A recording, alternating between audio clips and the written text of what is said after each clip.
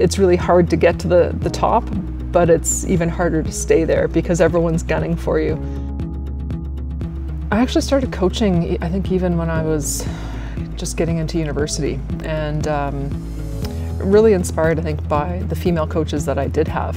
Really brought the best out in me, I think, so it made me think about what a great coach can do for people, and especially young women, and so that really inspired me to think about getting into the profession.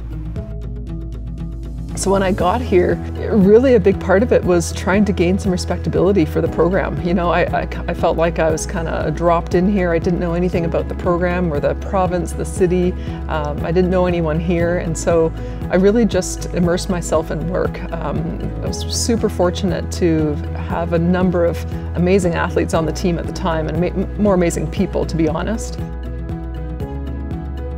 Lisa Thomaidis is more than deserving for this Coach Dedication Award. She has been instrumental in basketball in this community since her time joining the University of Saskatchewan Huskies. I think it was in 1998. She just brought her charisma and started to raise the profile of a women's basketball team that traditionally wasn't the greatest, but she turned that program over right away and has led that program to many, many accomplishments along the way.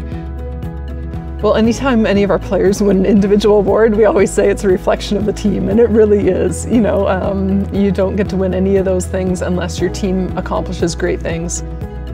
I'd say the biggest thing is continuity. Having a coach that's been in the program for quite a long time shows others that are coming into it that this program has a bit of elite level to it, that a well-known coach would stay this long in a program.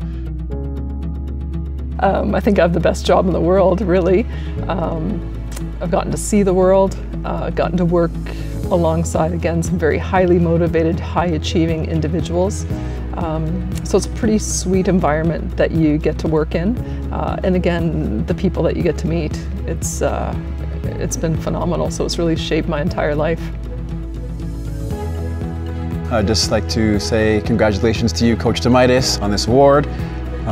You're more than deserving of this award, and you've done so much great things for everyone in our community, provincially, nationally, and I couldn't think of anybody more deserving of this award, and I wish you nothing but success with the University of Saskatchewan women's basketball team and the women's national basketball program as well.